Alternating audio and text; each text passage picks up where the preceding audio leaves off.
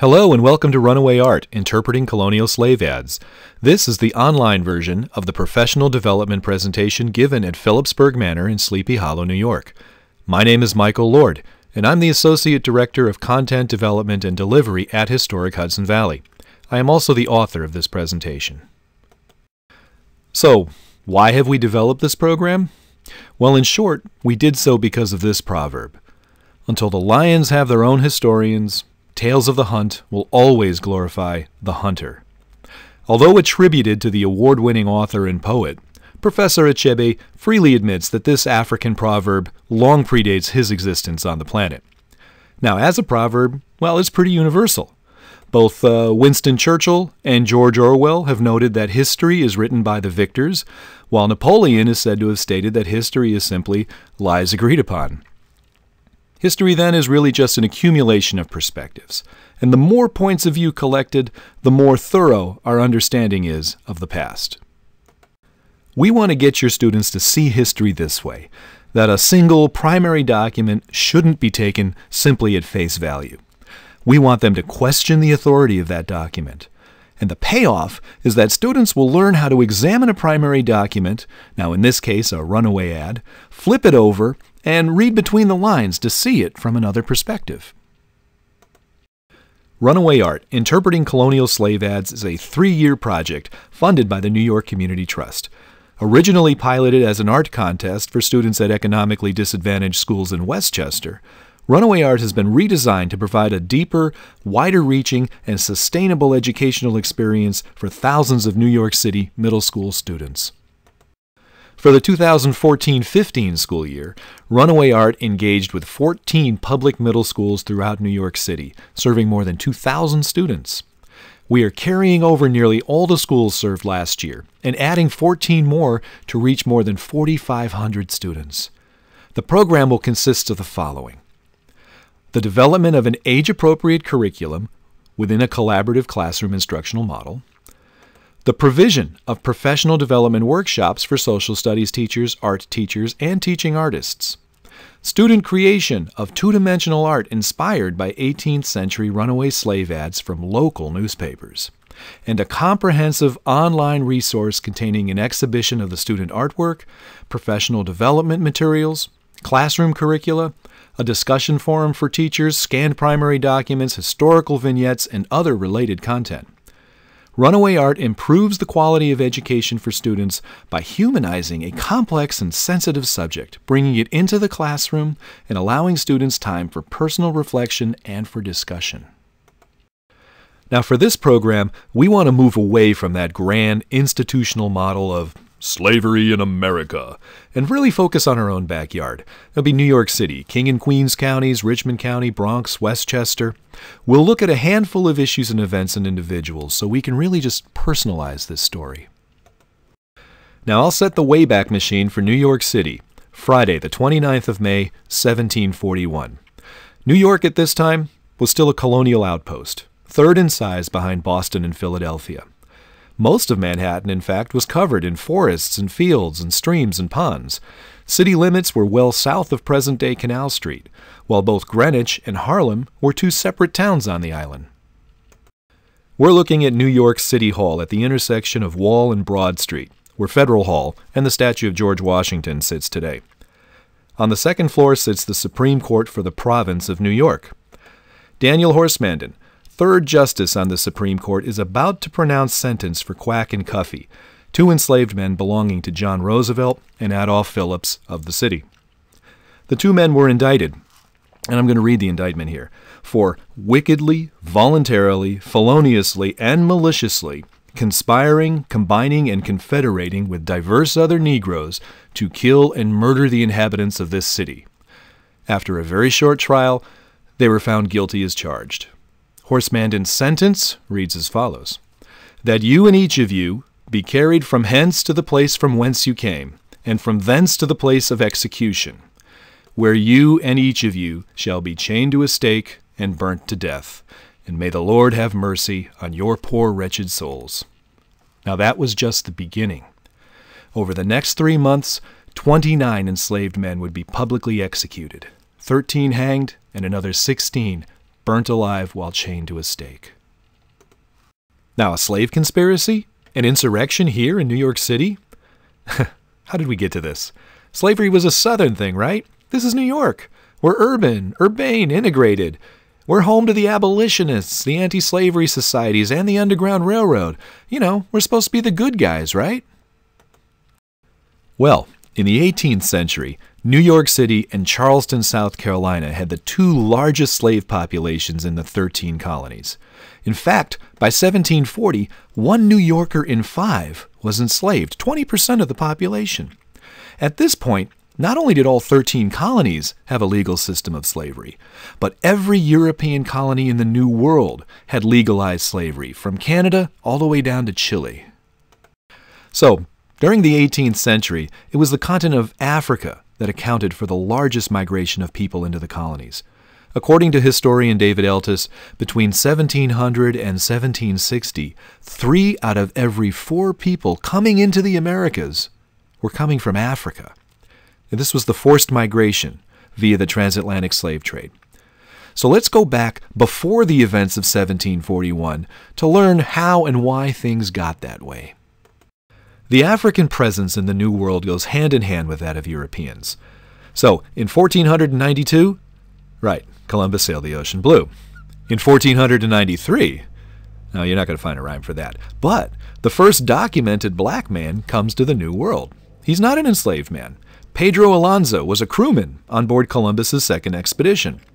In 1525, 1 year after Giovanni Verrazzano sails into New York Harbor, but not up the river, a free black Portuguese pilot named Esteban Gomez, who had apparently sailed previously for Ferdinand Magellan, sails into the mouth of the Hudson, what Gomez named the Rio de Servos, or the Deer River. Now, Gomez doesn't stick around.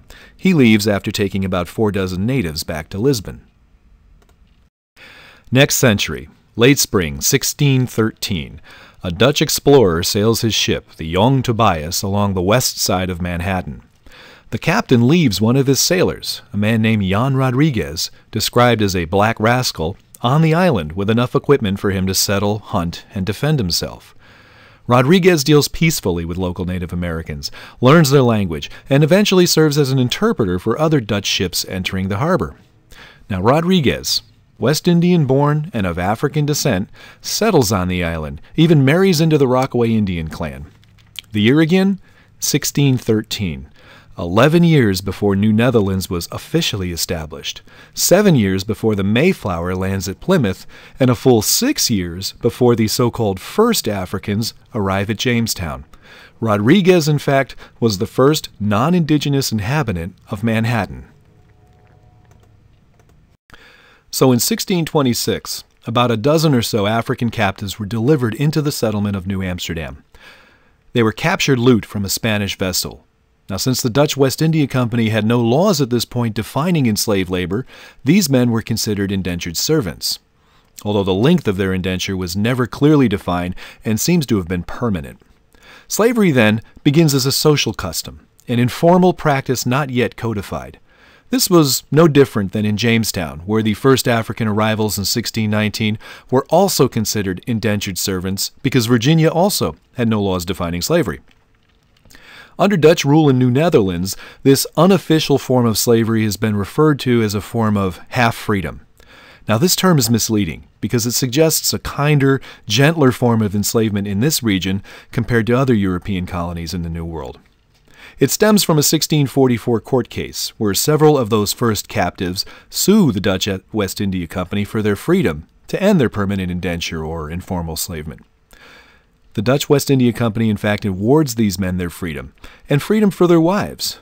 But for their children, and I'll quote here, both those already in existence and those hereafter born shall be slaves. What kind of freedom is this? If you pick up and move out of the colony, you leave your children behind. If you move within the colony, any future children that you may have will belong to somebody else as their slave. One can't be half free and half slave. It's like being half dead.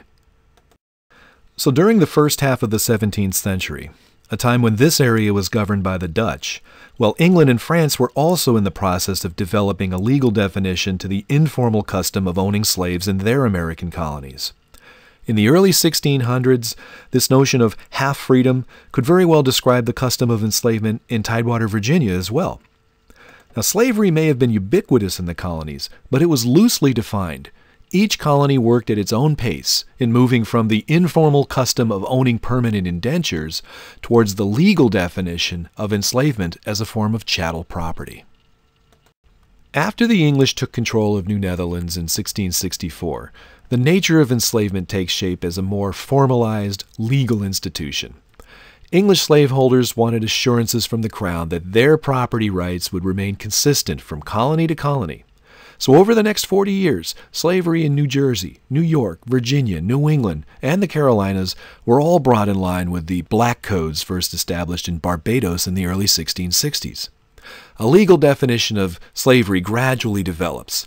Slaves are considered chattel or movable property. The status of the child will reflect that of the mother. Questionable paternity, then, would not result in lawsuits for inheritance. Baptism will not alter one's status as a slave. And as far as the law was concerned, by the first decade of the 18th century, slavery in New York was nearly identical to slavery in every English colony from Boston to Barbados. So let's explore this question about the use of slaves as a system of labor. First of all, why slavery, not indentured servitude or wage labor? And second, and maybe more interesting, why Africa? Why did European settlers living in America go to a third continent, Africa, for their source of labor? Now, as a labor system, enslavement's been around a long time. Europeans certainly didn't invent slavery. It goes back to the dawn of civilization, when the first group of people beat up the second group of people. Well, those prisoners of war become your laborers, right? Western civilization has a long history using slave labor. Egyptians and Assyrians were enslaving people more than 5,000 years ago. 2,000 to 3,000 years ago, the Greeks and the Romans, they were enslaving people. In fact, the word slave comes from the Romans' use of forced labor from the Slavic peoples of Eastern Europe, right? Slavic, slave. Byzantium slaves were coming from Turkey and the Balkans. Islamic Moors were enslaving Spanish captives. And Russian serfs, well, it's all over our history here. So how does this apply to the New World colonies? Let's try some conventional wisdom here. Just about every European nation colonizing the New World travels down a similar path in search of a labor system. Step 1.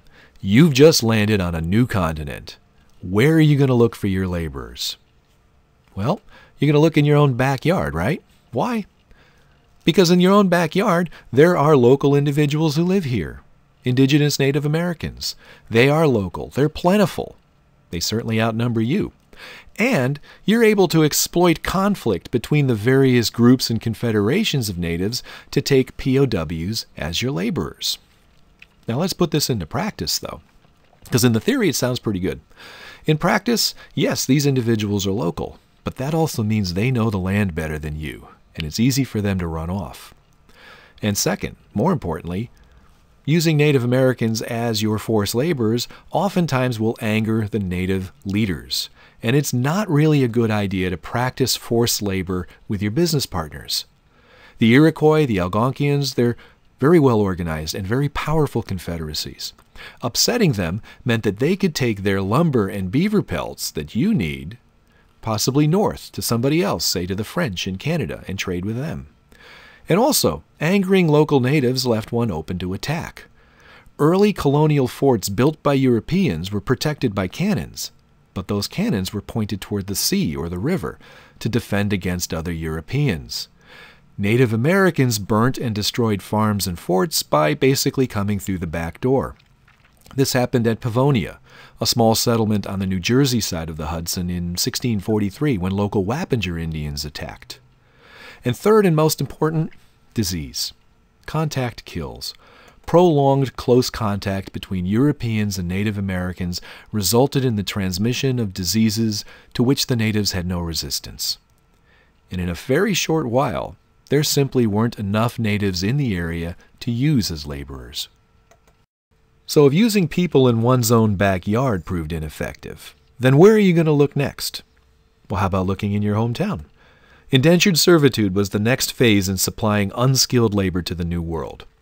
Now, on paper, Indentured servitude sounds like a really good plan, a situation where everybody wins or gets something for their efforts. Think about the working classes in Europe in the 16th and 17th centuries. Now, first of all, there are a lot of them. There hasn't been a major pandemic like the Black Plague for centuries, and peasants keep on making more peasants. So in theory here, there are plenty of peasants in Europe. How are we going to move them to places where the labor is needed? In fact, why sail 3,000 miles across the Atlantic for work? Well, first of all, there's little opportunity for upward mobility in the class-based hierarchy of Europe. Peasants are going to remain peasants. They're going to remain landless. Indentured servitude in the New World offers them a short-term labor contract, 5, 6, or 7 years. And what do they get as promise of payment for doing that work? They get land. The one thing they can't get in Europe. Land represents upward mobility, and it's only possible in America where there is land to be had. So a marketing campaign kind of goes up. Come to America, work 5, 6, 7 years. We'll even pay for your voyage. We'll give you food, clothing, and shelter. And after you fulfill that work contract, we'll give you the one thing you can never get back home. We're going to give you land, 50 acres of it. Does that make it worth the trip? Well, apparently so, because indentured servitude begins to work here. But we're going to put that into practice, and it makes things a little different. The work here in the New World is exhaustive. Landlords are working their temporary labor hard. 5, 6, or 7 years on their contract? Well, they're going to spend that time clearing forests, tilling new fields, draining swamps, building settlements. And the life expectancy for an indentured servant at that time just happens to be 5, 6, or 7 years. So often, you're dead before you actually receive any land. And the English gentry aren't too upset about that, because they're not eager to give away land to their former indentures. What they're going to do if they do that, they're making those indentures basically their competitors. So it turns out this isn't the land of milk and honey. The streets aren't paved in gold, and those peasants, wisely, stop wanting to come. So what do Europeans do? They open up their doors to debtor prisons and vagrants for a labor source. They bring them to the New World, and these men, well, they're not highly motivated to work. They just got a get-out-of-jail-free card. And the system, it falls apart. It turns out that temporary labor is just not the answer. A permanent source of labor was necessary, and that meant looking elsewhere. And where was elsewhere at that time? Elsewhere meant Africa. Now, why Africa? Well, Africa's a known source. There's been contact between Africa and Europe since the days of Egypt, thousands of years ago. There's been trade going on from West Africa since the Middle Ages, with the Moorish conquest of Spain and the established trans-Saharan trade routes. West African coast was also familiar to Europeans, at least since the 15th century with the explorers like Vasco da Gama. It turns out that there are seasonal trade winds that blow from Africa to the Americas across the Atlantic and reverse, so transportation isn't an issue. Africans also have resistance to certain European diseases after years of contact. Turns out also that Africans, because they don't live in the Americas, don't know the land. They've been removed from their powerful regimes. They can't blend in. So this permanent source of labor from Africa made sense to the English and the Dutch, just as it did to the Spanish and the Portuguese at least a century earlier. So who were these African captives enslaved in New York? What do we know about, say, Cuffy, the enslaved man who was burned at the stake for his part in the 1741 insurrection conspiracy? Well, we know that Cuffy was owned by Adolph Phillips, one of the wealthiest men in New York. Phillips was a successful merchant, a ship owner, a landowner, slave trader, and a long-standing member of the New York Assembly. Cuffy lived at Phillips's home in Lower Manhattan, somewhere near the present-day Fraunces Tavern. The court transcripts noted that Cuffy read while he was in jail. Now, education was never illegal in New York, and wouldn't be legally prohibited in the United States for at least another 90 years. We know that Cuffy visited with his father, but we don't know this man's name, where he lived, or who owned him. We also don't know if Cuffy had more family than his father, siblings or a spouse or children. But Cuffy's name, however, tells us that he, or more likely his father, was African-born, and specifically was a part of the Akan culture. Now, today the Akan region centers in and around the area of Ghana and includes the Asante and the Coromantine. Cuffy is an anglicized version of the name Kofi, a popular day name used by the Akan. Cuffy's name tells me that he was born on a Friday. Cuffy's co-defendant in the trial, Quack, was also Akan, as Kwaco was the day name for one born on a Wednesday. This region of West Africa was one of the most popular embarkation points in the transatlantic slave trade. The Philips's transatlantic trade routes also included Central Africa, as they were often sailing south farther along the continent for their captives. In 1685, the Phillips-owned ship, the Charles, sailed from New York Harbor to Great Britain. After unloading sundry goods, she took on fresh water and with a crew of 16 set sail for the coast of West Africa. Now, English vessels looking to purchase African slaves along the coast had several locations to do so. The gold and slave coasts stretched from the English fort at Cape Coast to Whydah and into the Bight of Benin. But the Charles sailed farther south, along the coast to Soyo, which is in modern-day Angola at the mouth of the Congo River. Now, while at Soyo, Captain Codringham purchased 146 Africans. The purchase of these 146 men and women meant trading with a very powerful Bakongo king, and the trade goods included brass, copper, textiles, glassware, and also muskets and gunpowder. The men and women loaded on board the Charles were probably members of the Bakongo people, as the empire at that time was in the midst of a civil war. And often the losing side would be captured as POWs and then sold as slaves by the winning side. At least 2/3 of the men taken on board the Charles were men. That would be about 100 people. The men were stripped, shackled at the wrists and feet, and taken below deck to the cargo hold. Now the Charles was a pink. It's a type of an ocean-going vessel no more than 100 feet long. Below deck are crew quarters and storage.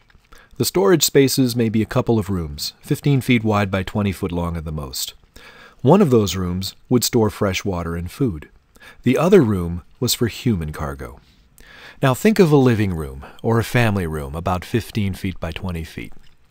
Now picture 100 people in that space. The men were laid down on their backs along the walls of the hold. Then the middle space was filled up.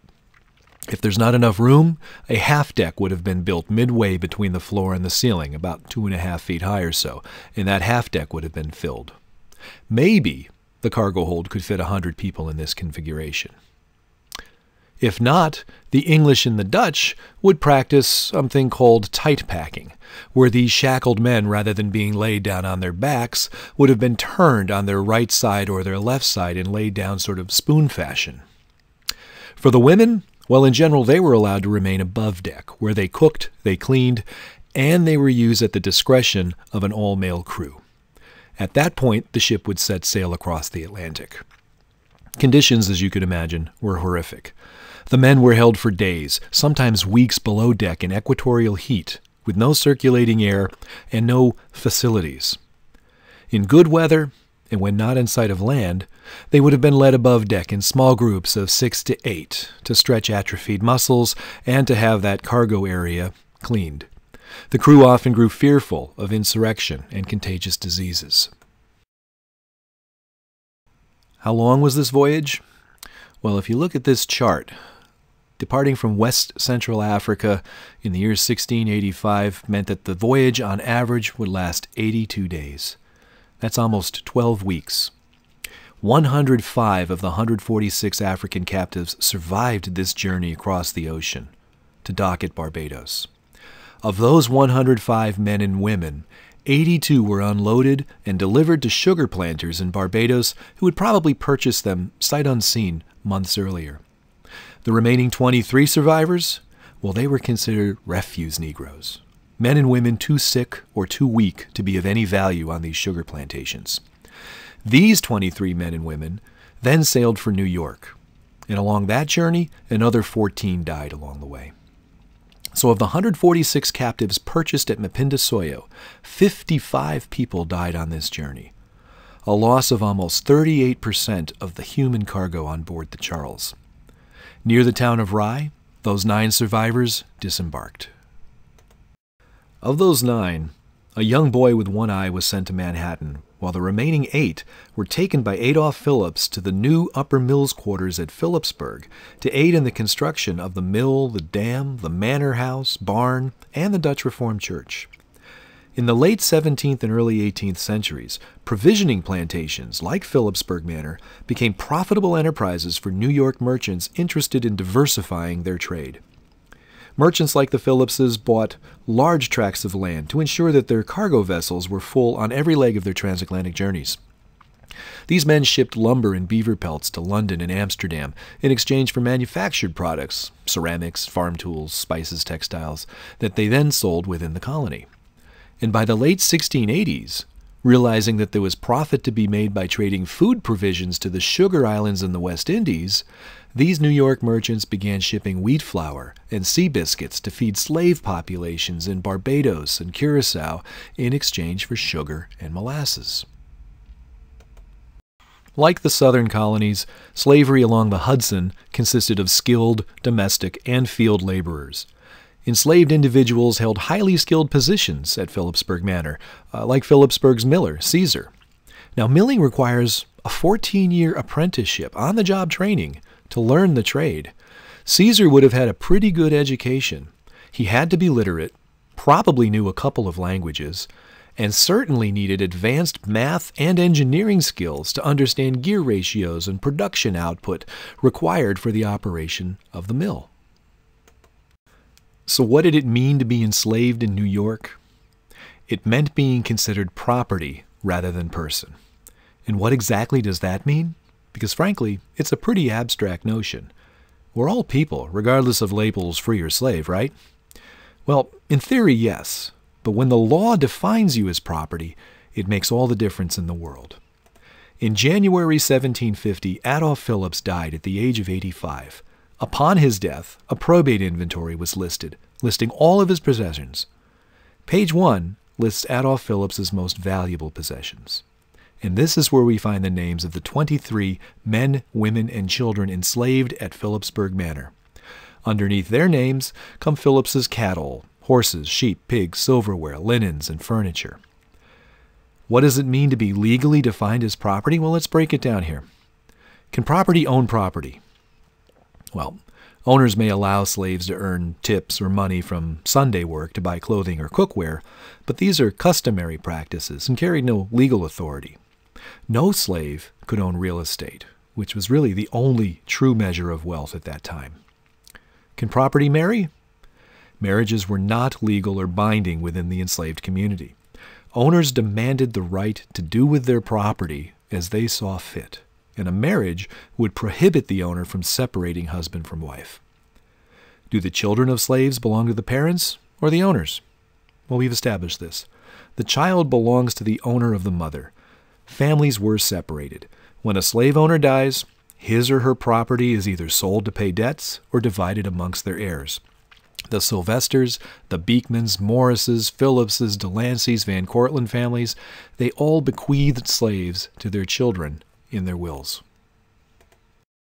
Immediately after Adolph Phillips's death, his nephew, Frederick Phillips II, inherits his uncle's property, including the 23 enslaved men, women, and children who lived and worked at the Upper Mills quarters. Now, Frederick Phillips had little interest in the Upper Mills site, and in April puts the entire property up for a public vendue or auction, just 3 months after his uncle's death. One person sold that day was Sam. Abraham DePeister, a merchant in New York City, purchases Sam for 62 pounds.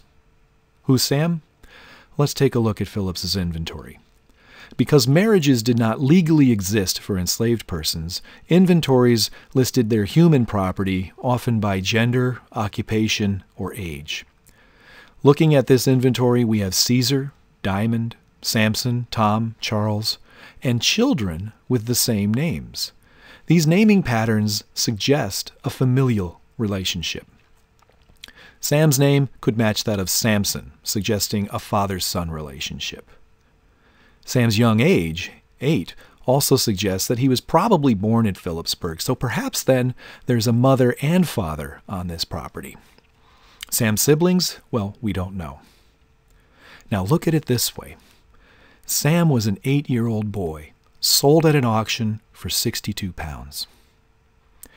Be Sam's dad for a moment, or his mom, and imagine watching your son sold away from you.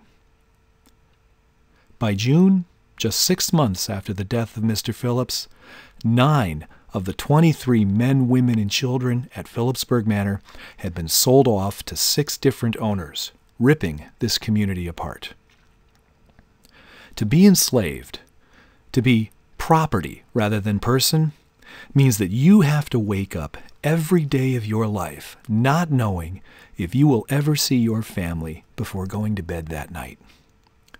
There is a profound and unyielding sense of insecurity, of instability, and an inability to either feel protected by your family as a child or to provide security and protection for loved ones as an adult. That's what it means to be declared property rather than person in the eyes of the law. So how did enslaved individuals cope with that level of dysfunction and stress at the core of their existence? Well, they resisted. They resisted actively, passively, covertly, overtly, individually, in groups, alone, or with their families. They endured, they negotiated, and they developed survival skills and coping mechanisms. Let's return now to the events of 1741 to talk about one form of resistance, active resistance. The winter of 1741 was exceptionally hard. The weather was particularly cold and snowy, and by March, residents were experiencing shortages in both food and fuel. Everyone was looking forward to the spring and the thaw that would inevitably arrive. At about 1 p.m. on Wednesday, the 18th of March, Fort George, the governor's headquarters, began to burn. Before landfill in large lower Manhattan, Fort George was located at the southernmost tip of the island. Today it's the site of the old customs house. Fire was always cause for alarm. London's Great Fire of 1666 burned over 13,000 buildings, and Boston was nearly destroyed by fire in 1711. Keep in mind, New York was a city made of wood. Bucket brigades, and even the town's fire engine, this ungainly contraption requiring several men to operate, did little to stop the fire burning inside the fort. By the next morning, the residence of Lieutenant Governor George Clark, the fort's chapel, and several other buildings within the fort's walls were reduced to ashes. Luckily, it was a light freezing drizzle that began to fall that night, so sparks from the fire did not carry to the rooftops outside the fort and burn the entire town. Nobody suspected arson. Fires were almost always accidental due to dirty chimneys or errant sparks. The following Wednesday, March the 25th, this was New Year's Day from the old calendar, another midday fire breaks out at the house of Captain Robert Warren near the Long Bridge. A bucket brigade saves this house from being destroyed. A week later, the 1st of April, fire destroys the warehouse of Winant Van Zandt. 3 fires on 3 successive Wednesdays, and people are beginning to get suspicious. Then the real trouble begins. Saturday the 4th of April, fire at the cow stables of Jacobus Quick near the Fly Market on the corner of Maiden Lane and Pearl Street. A few hours later, fire at the house of Ben Thomas on the west side of town. And early the next morning, coals were discovered under a haystack in the stables of the city clerk, a man named Joseph Murray. A string of ashes and coals were traced from those stables to a nearby outbuilding where one of Murray's slaves lived. The next day, Monday the 6th of April, 4 more fires. One was at the house of Sergeant George Burns near the fort. Another started at Mrs. Hilton's house near the Fly Market, again at Pearl and Maiden Lane. This one was clearly set, as pieces of burnt tow were recovered under the roof shingles where the fire had begun. Then another fire is reported at Frederick Phillips's warehouse on New Street, and while the Phillips fire was being tended, another fire breaks out. One of the few townspeople who remained at Phillips's warehouse saw Phillips's slave, Cuffy, leap out of the smoldering warehouse, hop over several garden fences. Authorities then arrested Cuffy shortly thereafter at the home of his owner, Adolph Phillips. 9 fires in 18 days, and the town needed answers. Enter Mary Burton, a 16-year-old Irish immigrant, an indentured servant working for a tavern keeper named John Hewson. Burton gave the authorities what they were looking for: names, dates, conversations, and a story more frightening than even arson, a story of insurrection. Burton stated that Phillips's Cuffy was often at Hewson's Tavern, along with 2 other enslaved men, Caesar and Prince. Mary Burton's testimony noted that she was forced to wait on these 3 enslaved men as they drank at Hewson's Tavern. But Burton said more. She said there were secret meetings being held at the tavern. Slaves from all over town would meet there late at night. They would eat and drink, and one by one, Hewson, along with Caesar, Prince, and Cuffy, would lead them upstairs where each would swear an oath to set fire to the town and kill whites as they came to extinguish the flames. Burton's deposition played into some of the deepest fears of a slaveholding society. Insurrections were big news stories that regularly made it into the front pages of New York's newspapers. 1739, Charleston, South Carolina had its Stono Rebellion, where slaves from several plantations along the Stono River killed scores of white owners in an attempt to march to Spanish Florida, where the Spanish government, at war with England at the time, promised freedom to slaves from the English colonies. 1736, Antigua. Large-scale conspiracy to insurrect was discovered and resulted in the execution of dozens of slaves accused of the conspiracy, although no actual insurrection ever took place. 1733 in St. John's, slaves insurrected and actually held the island for nearly 6 months. And the ongoing Maroon Wars in Jamaica throughout the 1720s and 30s. Not only were white New Yorkers aware of all of this, many in the enslaved community could read and did read these accounts. Other enslaved individuals were brought into New York from the very locations experiencing these revolts. And then there was New York's own insurrection in 1712. The elders in 1741 experienced this firsthand. In the spring of 1712, a small group of African-born slaves, almost all of them, like Cuffy and Quack, Akan or Coromantine, conspired to set fire to the town and kill whites as they came to put out the flames. 9 whites were killed in this attempt. The Africans who started this insurrection expected other slaves in the city to join in, but they didn't. The Africans were caught and executed horrifically for their acts. Some were hanged, others were burned alive at the stake, one was broken at the wheel, another dragged through town until dead, and one was slowly turned on a spit and cooked over a flame for 8 hours. Their torture was meant as a warning to any slaves who would ever think about insurrecting in New York City. That warning was heeded for 29 years, but in 1741, townsfolk were again in a panic. Hundreds of slaves were detained, held for weeks in overcrowded prisons and questioned. Mary Burton named names. Other slaves cooperated with the authorities, naming names with hopes of being pardoned or freed. Now, the result was a form of mass hysteria that some compared to the Salem witch trials that occurred some 50 years earlier. More than 140 enslaved men were found guilty of conspiracy. Some were pardoned for naming names, but 70 were deported to the Sugar Islands of Barbados and Jamaica, and another 30 were executed. But the insurrection never occurred. Fires may have been deliberately set, and slaves may have indeed discussed insurrection. But unlike the 1712 insurrection, not one white person was murdered or attacked as they came to put out the flames.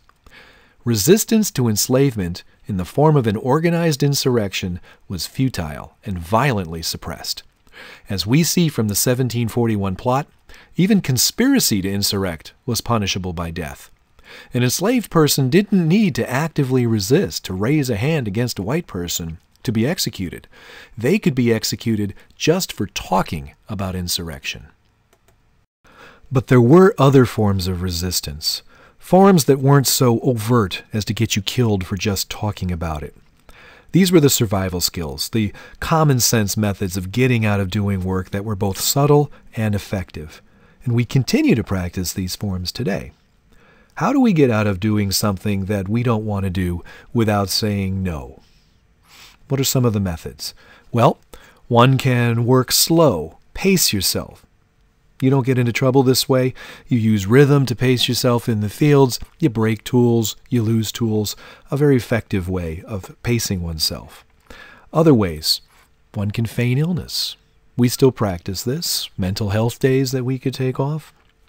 And probably the best or most effective way of getting out of doing a job that you don't want to do is to basically act incompetent. Act like you don't have the responsibility, the wherewithal to perform that task. Now, acting is the key word here, because you've got to get over on the owner or the overseer who is writing all of this down in their daily logs and journals. So what he writes down is what he thinks he sees. Slaves are all lazy, shiftless, too sick, too incompetent to do any good work here. Now, if that's what gets written down, that's what historians are going to pick up and read years later. And that's the side of history that we're going to get in our history books. The negative stereotypes about lazy, shiftless, good-for-nothing slaves. We get that side of the story because the other side of the story isn't being written down. Now, of course, slaves could read. They could write. But what slave is going to put down on paper the secrets of getting out of doing their work? Makes no sense. Those survival skills were meant to be covert, to be secretive, so they were passed down orally from one generation to the next. What we're trying to do is turn that around and put a perspective on the past, telling both sides of the story. The tales of the hunt, yes, they are always written by the hunter, but now is the time for the lion's side of the story to be told. Now, students visiting Philipsburg Manor often express anger at the system of enslavement and suggest that they would have resisted slavery through acts of sabotage, through open rebellion, and physical violence against their slave owners. Now, it's not just students who would want to fight back. How many of us feel that we could be pushed to a point where we would fight violence with violence? Doesn't this make you wonder why more slaves didn't fight back? The slave population at Philipsburg Manor outnumbered the overseer 23-1, but there is no written evidence of active resistance taking place at Philipsburg. What kept them from fighting back, or from just leaving? Were they all happy, or stupid, or were they cowards? Oh. First of all, let's think about this. What have you got to lose in raising your hand against your owner? Well, yes, your life. But what kind of life do you have when you're enslaved?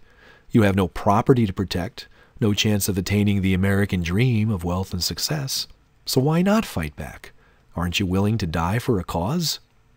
Maybe. But slave owners knew this too. So the consequences of their actions would have an effect on others. And what does that mean? Well, it means if you act up, your family will suffer. Perhaps your spouse or your child gets whipped for your transgression while you're forced to watch that. You do it again, and you'll be separated from them permanently. This is one of the reasons why slaveholders kept families together, not because they're wonderfully nice people, but they needed to maintain control of the community. Students visiting Philipsburg Manor learned quickly that enslaved persons weren't weaker or dumber or more cowardly than we are today. They were just behaving responsibly, as I think most of us would, in terms of keeping their families from being punished for their actions. Now, a word or two now about fairness, because I think this concept is important to students. Slavery wasn't fair. Slave owners, well, they played by the rules, but it was their rules. They obeyed the law, but the law itself wasn't fair. And that's a big deal for students, because up until the middle school years, children are taught and exposed to a rather simplistic notion of human behavior. There are good guys and there are bad guys. There are heroes, there are villains. Things are either right or they're wrong. If you play hide and seek, well, you better close your eyes and count to 10, slowly. 1 Mississippi, 2 Mississippi, because that's the rules. You're either a Jedi or a Sith, a plant or a zombie. But slavery doesn't play by those rules because it simply wasn't fair. The law says that slavery is okay, and the law represents the rules, right? So, are the rules wrong? Well, yes, sometimes rules are wrong. And that's something new for students to grasp. The founding fathers, right, the good guys who won our independence, they were also slaveholders. Runaway Art messes with the students' concept of fair play, and we have to be careful not to turn students into cynics at such a young and impressionable age. One commonly practiced form of resistance was the act of stealing yourself, of robbing your owner of your labor, also known as running away.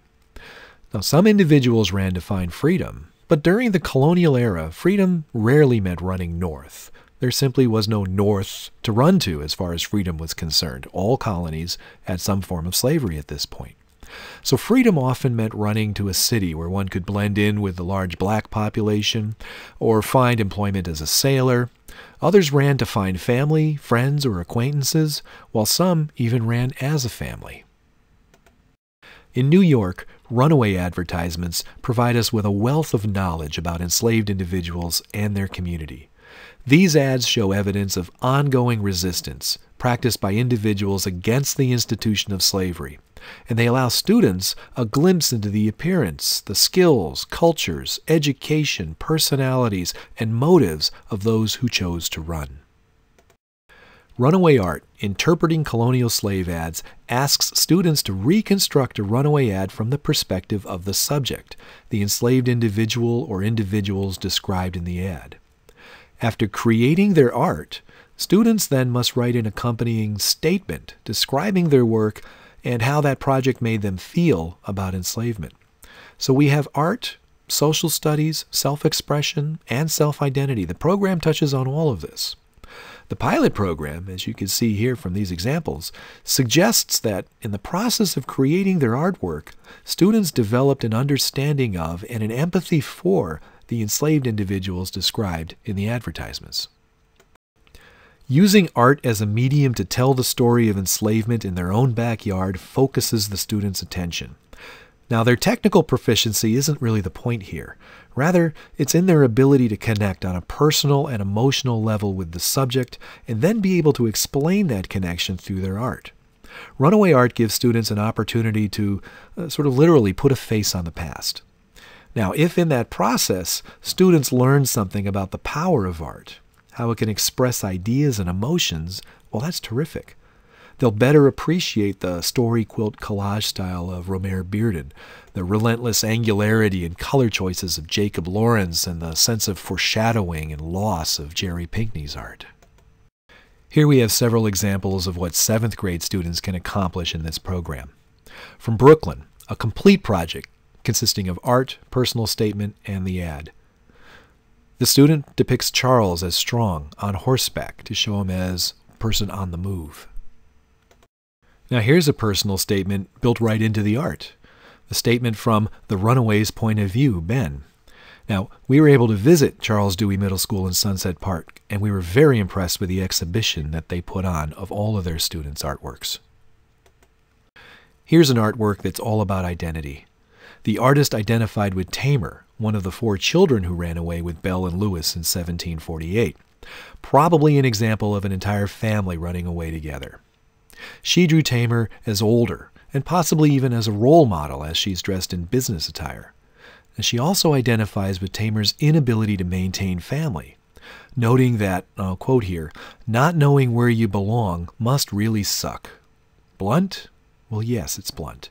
But she isn't getting this experience sugar-coated, not in this project, so I think it should be blunt. And wrapping up here, did enslavement in New York end with the Declaration of Independence? Right, that document clearly stated that all men were created equal.